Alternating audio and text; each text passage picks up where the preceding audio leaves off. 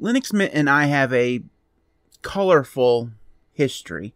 I'm on the record of saying that I prefer Linux Mint Debian Edition, and I'm on the record saying that Cinnamon is one of my favorite desktops. I think it's a very good, new, user-friendly desktop environment. So every time there's a brand new version of Linux Mint out there, I tend to take a look at it and see what the new features are, because Linux Mint does tend to do a very good job of constantly iterating their distro so that it looks and feels fairly fresh. So today, we're going to take a look at the brand new Linux Mint version 21.1. This was just released a couple days ago, and we're going to take a look at the new features. So let's go ahead and jump in. So their primary goal for this brand new version of Linux Mint was to give Linux Mint a fresh look and feel. And while most of the stuff you'll see is very much the same as it always has been, they've done a lot of work to polish it so that it looks very nice. So the first thing you'll notice when you boot into Linux Mint for the first time is a clean desktop. So they have removed all of the icons that used to be there except for the mounted drive. So in the B-roll you're seeing, you'll probably see a mounted drive. That's a SMB share. But other than that, the home directory and the desktop directory are gone.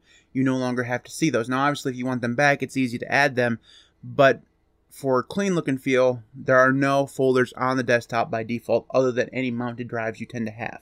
And you'll sense a theme as we go through, because the next thing you'll probably notice is that the accent colors that they offer you have changed quite a bit. So they've made them more vibrant feeling so that they are more colorful. They used to be a little bit more muted, and now they've made them more vibrant. Because of this change, they've also changed the default icons so that the accent colors play a little bit less of a role in what the icons actually look like. You won't see this in the B-roll because I had already changed the icons by the time I started shooting, but they have changed the default icons, specifically the folder icons. One of the things that I like that they've done is that if you don't care for the new vibrant colors, they've kept the old ones around. They've just named them all Legacy. So if you want to use one of the older colors, including the minty green that used to be default, you can still access that very easily in the appearance settings.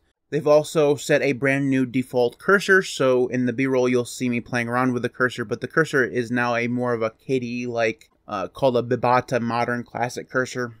I'm not really one to critique a cursor, but it looks fine to me.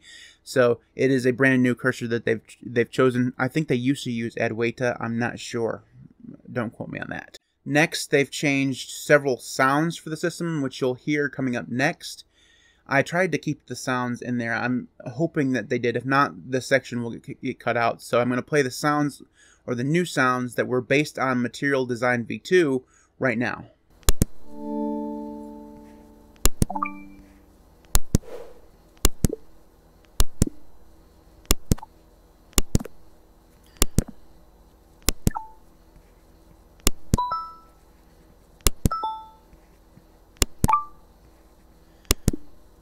Finally, they added several new icon packs that are pre-installed. They installed Breeze, Papyrus, Numix, and Yaru. Those are all available to you by default if you don't like the Mint Y and Mint X and Mint Legacy themes that are installed. So those are the overall surface level changes that you'll notice in terms of look and feel, at least in terms of the general use of Linux Mint. So now we're going to move into some more application-specific changes. So the first up on the list is the Driver Manager. The Driver Manager has received many improvements. The manager now runs in user mode, so you no longer need a password to launch it.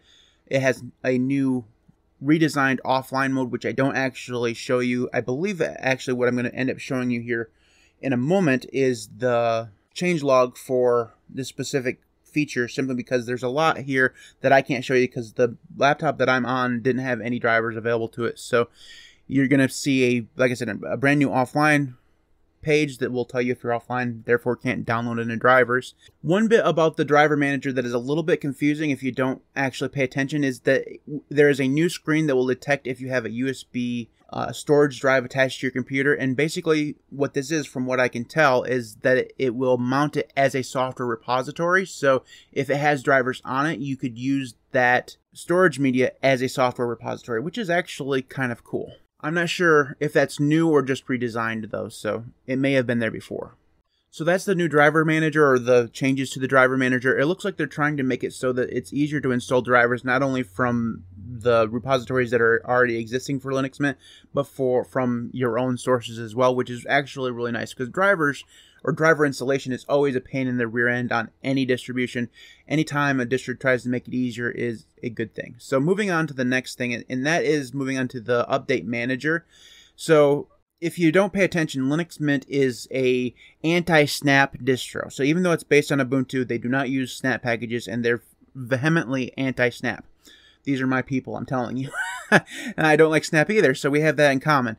So they have adopted Flatpaks, and I believe that Flatpaks was a new edition, or at least a better integrated edition in version 21. But now that we're at 21.1, Flatpak integration is moving ahead and finding itself more integrated into the system. So in the update manager, now if you have Flatpaks installed and those Flatpaks have updates available, you can use the update manager to update your Flatpaks, which is, again, very nice. It kind of reminds me of TopGrade, which is something that I use as a terminal-based application, and that will also update your Flatpaks. This here will update your Flatpaks along with any other software you have on your machine, so you can, it's kind of like a one-stop shop for updating everything, which is nice. I'm not sure how well the B-roll shows this because I didn't have any Flatpaks to update, so it may not show this, but it does have Flatpak integration now in the software manager, or in the update manager, I should say that. In the software manager, which is basically the software store, they've also done a better job of integrating Flatpak. So as you'll see in the B-roll,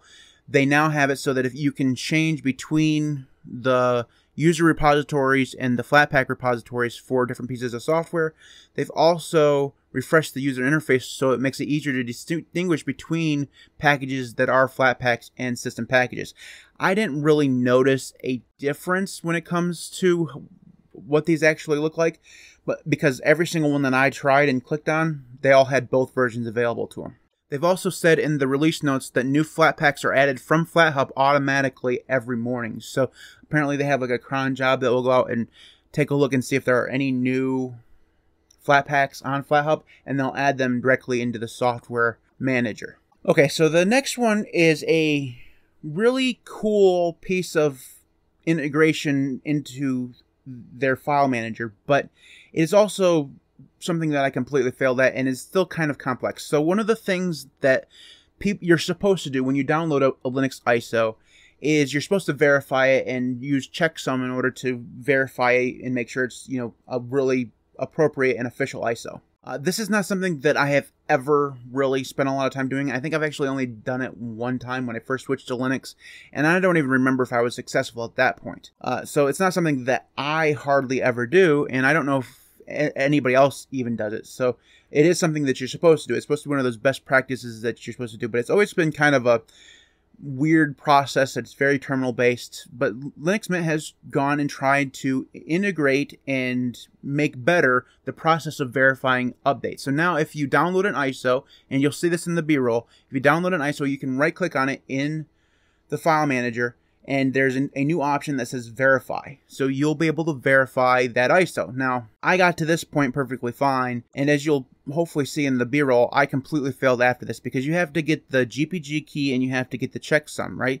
And you have to put them in the appropriate places, which is not... They have different ways you can get these things. You can get it directly from a URL, which I totally messed up to begin with because I didn't, read. And then, or you can you can download those files and then point the verify tool to those files on your system. So I did that. I couldn't get to verify. I did finally get it to try to verify, and it didn't work. I'm not sure if I was getting the wrong files or what. It didn't really matter. I'm 100% positive that I was just doing it wrong. So there's nothing wrong with the tool. I'm just an idiot. So that portion there didn't work for me, but it probably would work for you if you know what you're doing. So one thing I will say is that at least so far, the tool doesn't have a ton of say, hey, do this, and this is how this works. Now, supposedly, if you're downloading something that's based on Ubuntu, the GPG and the checksum files will fill themselves in automatically. I'm not sure if this works. I tried it with a Fedora ISO, and that didn't work, but it was not supposed to work with Fedora. It's supposed to only work with Ubuntu and things based on Ubuntu. So if you are using this to verify an Ubuntu ISO or something based on Ubuntu, the hardest parts should be done for you, which is again, very, very well done if it works. So verifying ISOs is another area where, I mean, I've never seen this built into a distro before. It's an awesome idea because you're really supposed to verify every ISO that you download. Again, I don't do that. I should do it, but I don't do it. So now that they're building this in, that's a really good feature to have. In addition, now they have that verify feature in the image writer. So they have a USB image writer that's always been a part of Linux Mint. Now, when you, or before you write that ISO to the USB key, there's a verify button there that will bring up the verify tool there, so you can verify the ISO before you write it, which is, again, very nice. Now, another thing with the image writer, and I don't know if I showed this on B-roll or not, probably not, but they will now detect if the ISO that you're trying to burn is a Windows image, and they will pop up a little screen that says this is an ISO that looks like a Windows image. Windows image requires special processing.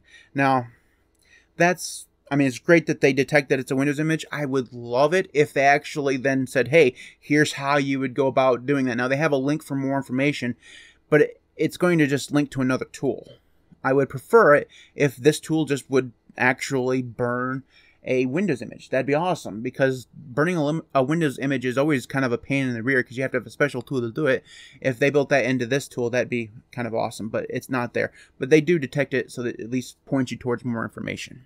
So moving on to the last part of the update, and some of this stuff we've already talked about, but the version of Cinnamon has been increased to version 5.6, and this includes several fairly minor improvements to the user interface. So the first thing in version 5.6 that you'll notice, at least in this version of Cinnamon, is that the Show Desktop button has been removed. It's no longer there. It has actually been replaced with a little bar that appears right next to the clock on the right-hand side.